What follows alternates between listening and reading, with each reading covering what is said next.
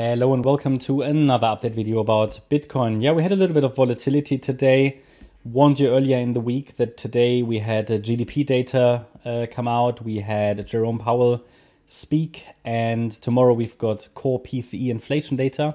I might actually do a live stream tomorrow, depending on when it is. Well, I know when it is, but if I have no other commitments, I will do a live stream, and you will find that anyway, the link on the channel.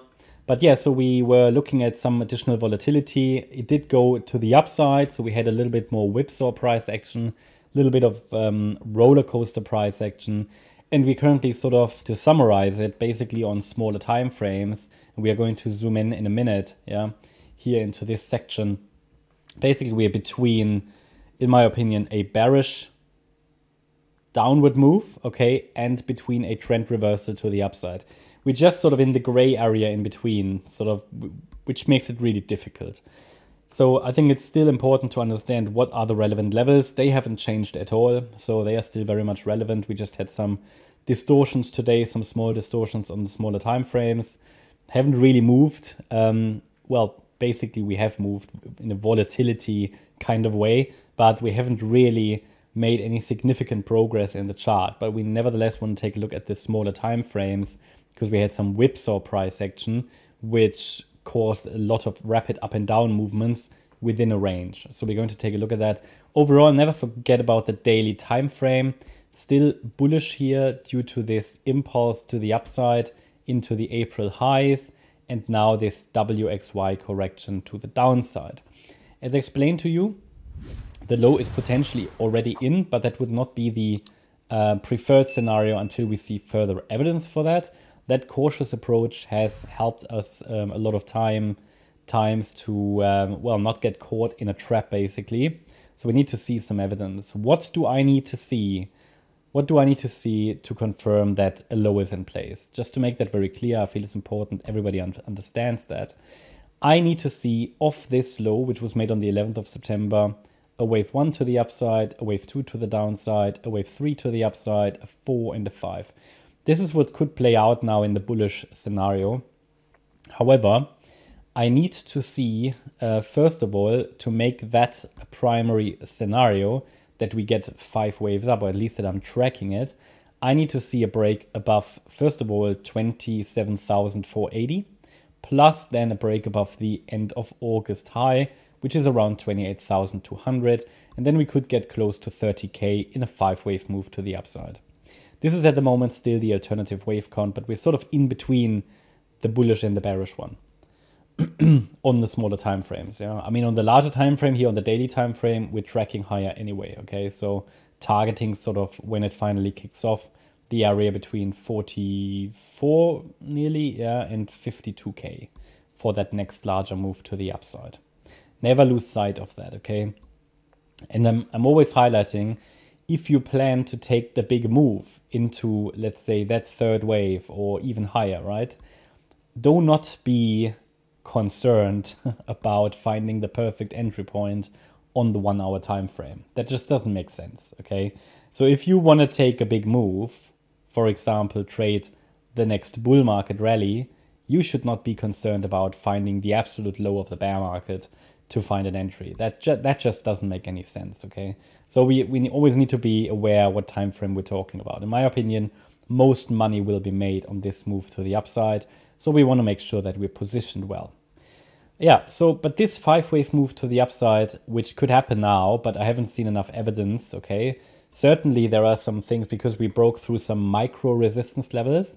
Nothing too noteworthy, but obviously when these, because I think a couple were broken today, so it is to a degree noteworthy. They're only micro resistance levels though, so they're not too relevant, but we are, if it carries on like that, then we will break above certain levels. We take a look at them on the shorter time frame, and that will make this white wave count to the upside more likely.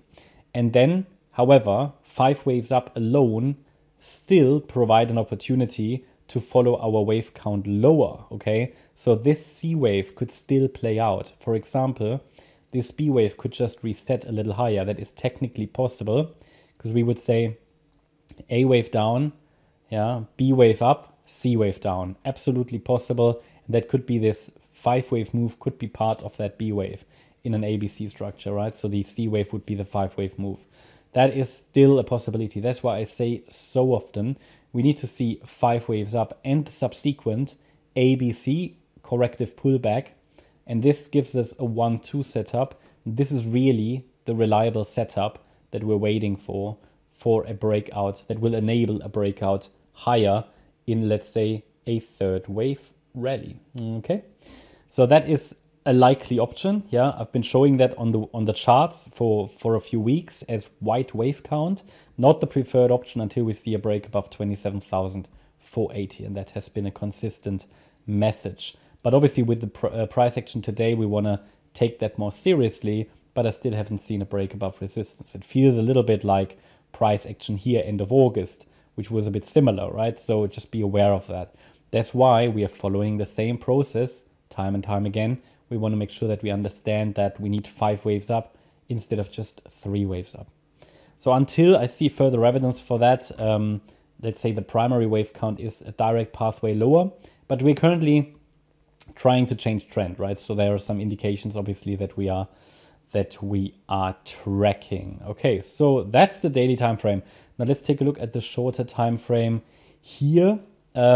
The immediate downside setup today was invalidated, yeah, the micro resistance level, and Bitcoin might also invalidate this one here at 29,180, but that's not entirely clear. Certainly the last move down here was also just in 3 waves, so it could certainly still push higher.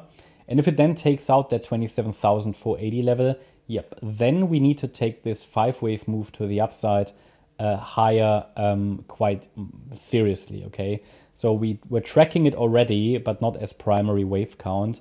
You will remember that we've talked about that over the last few weeks as a bullish option. Always worth knowing what happens if certain resistance levels break. But again, we haven't taken out that 27,480 level, and I need to see a sustained break above that level, okay? This here is that kind of price action where it might briefly break it and then crash down. Just be aware of that. I mean, be aware that there can be a lot of fluctuations on these smaller time frames. We also talked about, but I can't tell you everything, right? Because there are just a lot of scenarios that it doesn't really matter if they play out because they don't really lead to a new result. But for example, it could be that this is just a B-wave triangle. We were talking about that, okay?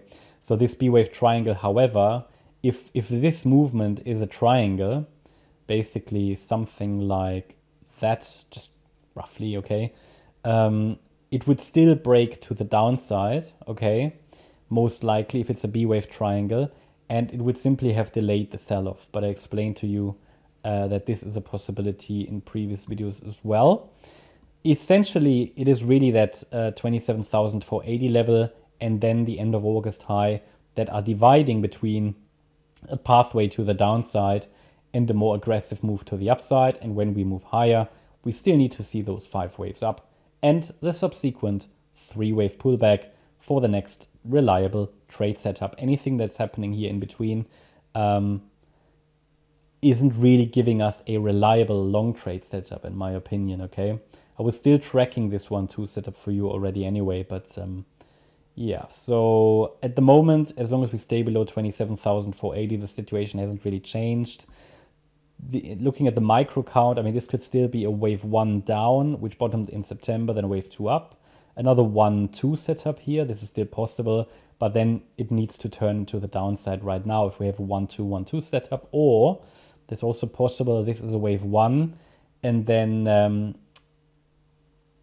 basically like an A, B, C structure, and this wave 2 gets reset, which is also possible as long as we don't break above the end of August high.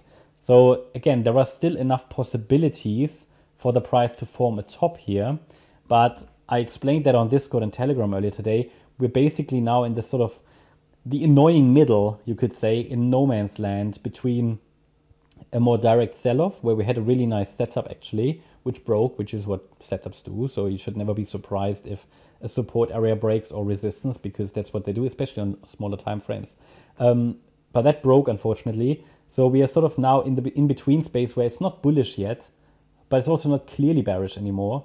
So it's rather uncertain. So I think we need to wait. We just need a little bit of patience now to see how Bitcoin decides. I think the levels are very much clear, and they have been clear. So really good to know that they are not moving. So you basically know what the levels are that we need to be watching. What I can tell you is, obviously due to this short-term uptrend here today, yeah, Bitcoin obviously climbed higher here, never broke the trend line that I showed you in the previous video. So explain to you that as long as it's climbing above the trend line, you know, we have no indication that this uptrend is over. That's also worth noting, okay? So you can really only short with the top in place, okay? So we had stapling green candles today. So there was no indication that the top was in place.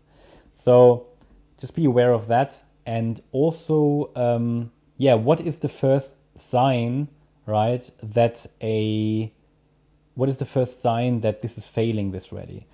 Well, price level to watch for me is, let me see.